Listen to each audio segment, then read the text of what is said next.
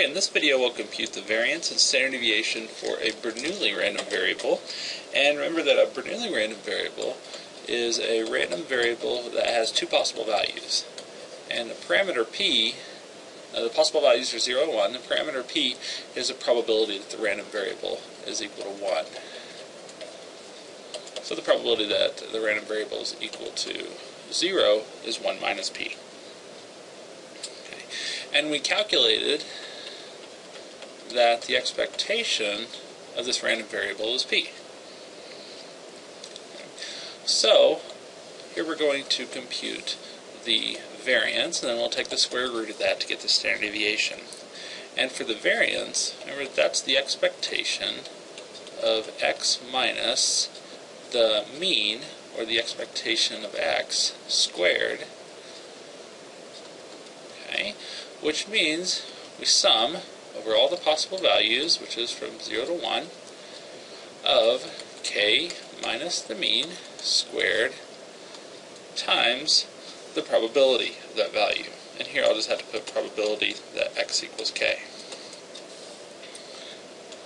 Now this is an example where we'll just we'll expand out that sum, and for k equals 0, I get 0 minus p squared, and then the probability that x is equal to 0 is 1 minus p. So I'll need to multiply by 1 minus p.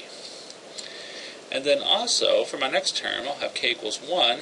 I plug that in, I get 1 minus p squared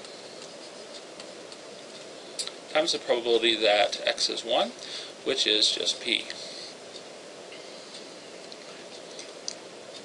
Okay, so simplifying this a little bit, that's just p squared. So I have p squared times 1 minus p plus 1 minus p squared times p.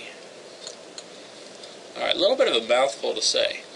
Now, to simplify this, what we're going to do is factor out a couple of things out of both these terms. We're going to factor out a p, because there's only one p over here. We can't factor out both of them. And we're going to factor out a 1 minus p, because there's only one minus p there. Now, what happens when I pull a p and a 1 minus p out of this term? Well, I'm just left with a p. So, this p comes from that first term. And how about the second term? There's a plus sign there, so I'll put the plus sign. If I pull out a 1 minus p and a p, that was squared, so I'm just left with one more 1 minus p. And this whole thing is just 1.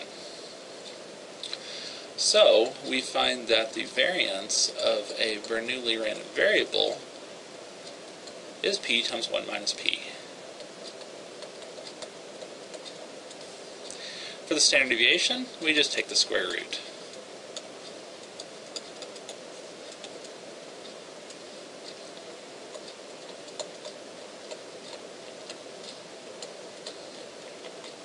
Okay, so that gives the variance and standard deviation for a Bernoulli random variable.